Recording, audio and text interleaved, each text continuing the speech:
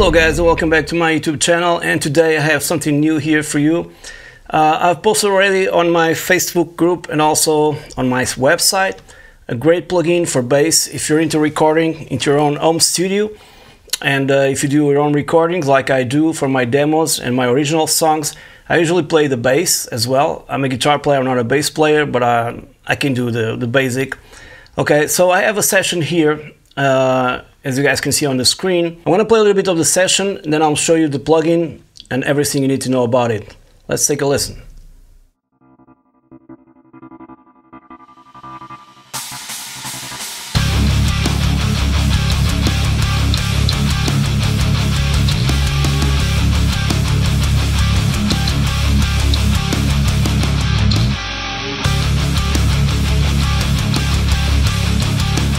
Okay, there are the parts to it. There's a lot of automation already going on here. I'm gonna start from scratch. These three channels you guys can see here that says bass low end, bass distortion, are my basses. They go into a sub here that has some processing. I'm gonna start with this one.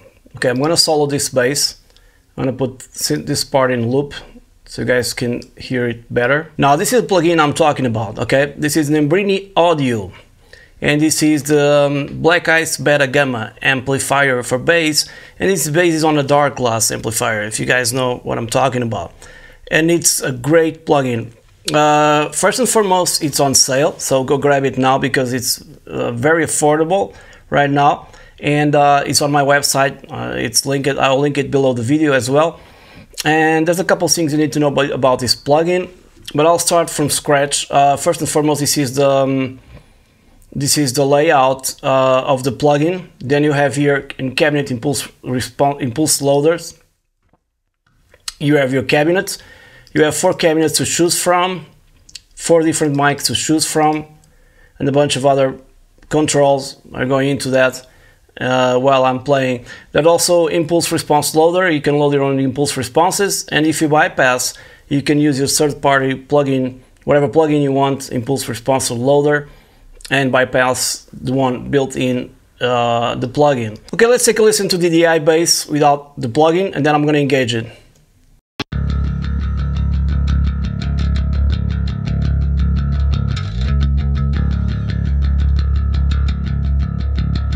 A very clean and good DI sound, by the way.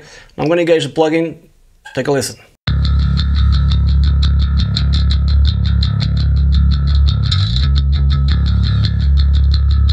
It sounds super fat. I already dialed here some knobs to my taste, but I'm gonna explain what I do. So in this case, I'm not using the distortion feature here, not even the punch or the edge. Distortion feature here, you have 2 knobs, which are the mod and the blend. In here, you can choose your flavor of your distortion, the beta or the gamma. Okay, 2 different distortions. And if you don't know what they mean, you can also go here and click manual, and you can read all this and explain everything very nicely. So it's very easy to understand, okay? And then you have a blend. If you use distortion, to use distortion, totally distortion signal or just a clean signal, okay? Right now I'm not engaging the distortion, so this is not doing anything right now. I'm gonna leave it as it is. Then you have a 6-band graphic EQ, master volume, power, and level and drive also from the distortion, and a compressor built in. Then you have punch to add more punch to your signal, high mids, and you have hedge for that top end without harshness or anything like that. So for this bass, I usually play the bass once, and then what I do is split it into 3 different tracks. One of them is the bass, just the bass with the amp clean. And then I'll use another track to use the bass with distortion, and another track to use just the low end of the bass. And then I'll adjust the faders accordingly, and usually it sounds great. So all basses together sound like this, so you just can hear.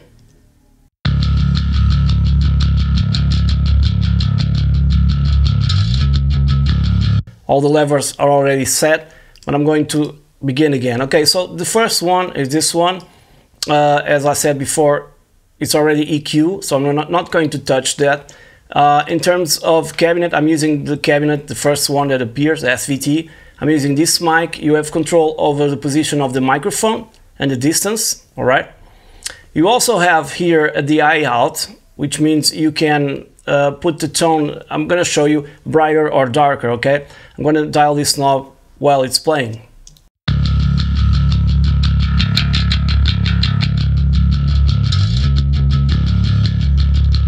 You also have low cut and high pass and high cut filters, so take a listen.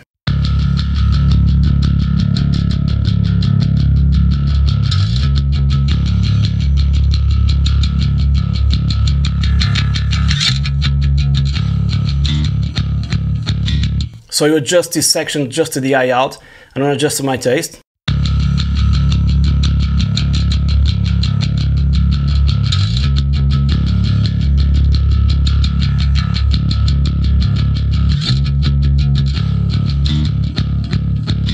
Then on the right, you have your faders to adjust the signal of the microphones, and you also have a great built-in reverb, which is really cool. I don't use reverb on the bass, especially in this kind of tone, but I might use it. So I'm gonna show you how it sounds. There's 3 settings here: Studio,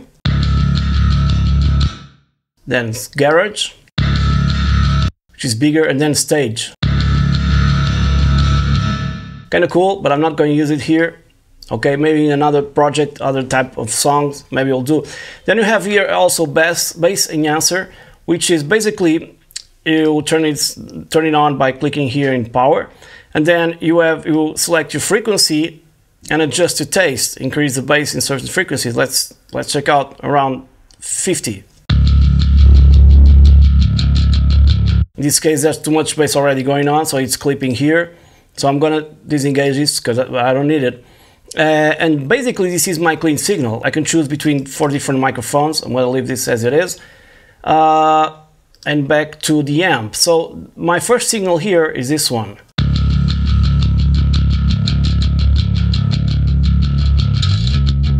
The compressor is activated and it's doing a really great job. I'm not using external compressor for now. Another plugin I'm not using, just the compressor from the plugin. Then I have here the bass distortion. Let's just listen to that one. I'm going to increase the level right now and then dial it back. So on this setting here, what I have here is the edge distortion. So I'm gonna do some tweaks here while you guys listen to the tones, okay?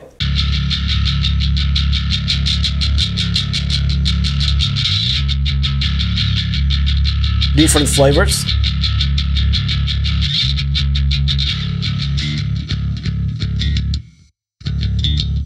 The blend knob, I want full distortion. Drive knob.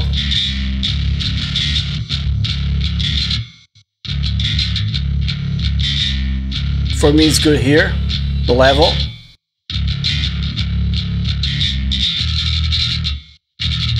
And now let me adjust this to my taste.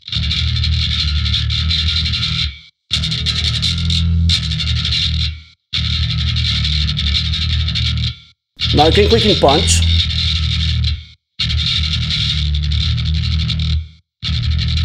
Probably more of a low mid bump here, and the edge, high mids, or really highs. And since I wanted to cut through the mix, I've boosted here some highs and rolled down some low hand around 250, okay? Because I don't need too much low hand on this part of the bass. Regarding the cabinets, I'm using the same cabinet, the same microphone, just the position is different, okay? Let's take a look and listen to the position here.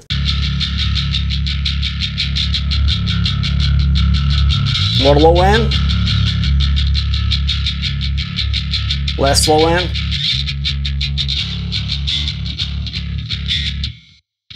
So I'm guessing it's just in front of the cone edge, and the distance is really close, and the position is also on axis probably. Okay, there's a noise gate, as I mentioned before. It's on here, although the bass doesn't have too much noise. But let's go back to the amp. So this is my distortion sound. Alright, on another instance, I just duplicated the track and call it bass low end. I put this like this and recall the plugin. In this case, totally different. Take a listen to the tone. I did use the distortion model here, function, and I'm gonna tweak the knob so you guys can hear what I'm doing.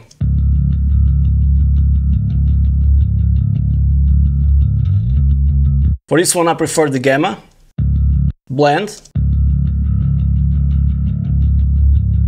I want it more clean, but a little bit of a distortion, okay? Because if you disengage it, it will alter the tone. A little bit more of a punch. Then I'll leave this as it is, compressor, drive, and level. DQ is also different. I'll roll down a lot of highs because I just toned the low end. And then here, what I did is choose a different cabinet because it has more of low end resonance. Let's take a listen.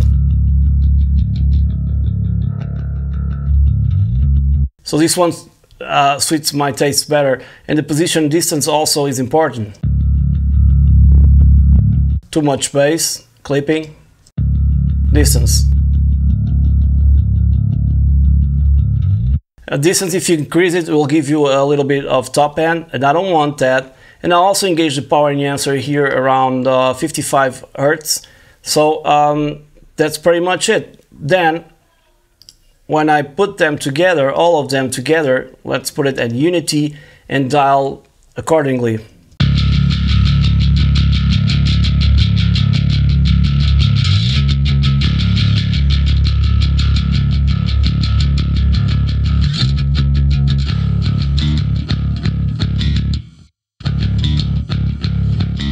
The only thing that I have here on my mix bus for the bass is a compressor, but it's not really affecting the tone of the bass because it's in sidechain mode, so it's just listening to the kick. Whenever the kick comes in, this is a pro tip, the bass goes down a little bit, so you guys can hear it like this. I'm going to put the kick and show you the compressor behavior.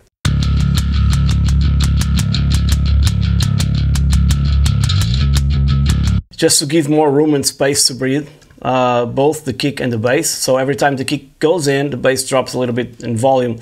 All right, so with all the rest, let me mute the bass right now so you can listen to the guitars as well.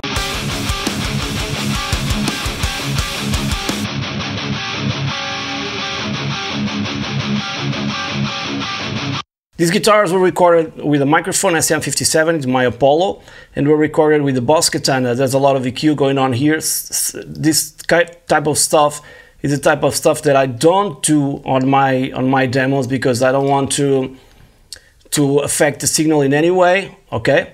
And there's also processing here on the mix bus for the guitar sub. But with the bass, take a listen.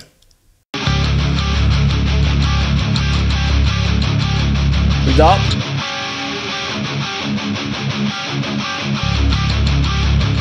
Because on the guitars you don't need this kind of low end, so I'm cutting here around 80. I can go a little bit higher than that, like 95, and let the bass and let space for the bass and the kick drum to live. So everything together.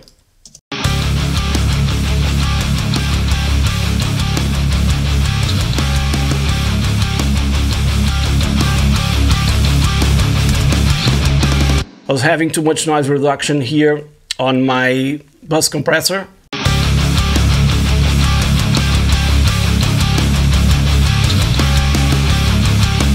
Let me show another section of the song, but I think it sounds really great, and it's a great plugin for everything, from metal to blues to any genre.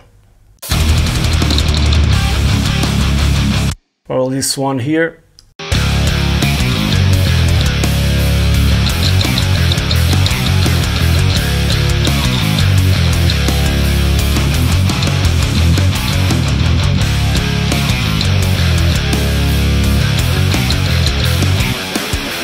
Without the bass.